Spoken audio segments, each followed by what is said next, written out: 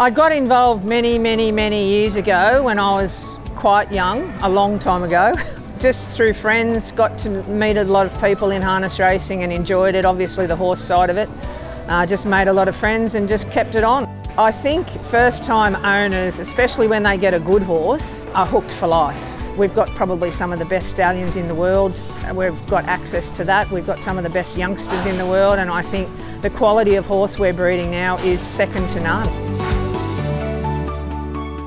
You can get involved in so many ways. It's the yearling sales, you're buying the dream. You're hoping that you buy the next leap to fame. He wasn't an expensive horse at the sales, and that's what you're trying to do. And then you've got the other option of buying a going horse. So you can go on the harness trading ring. We're getting amazing results from the harness trading ring. You can buy horses that are sold, ready to race tomorrow.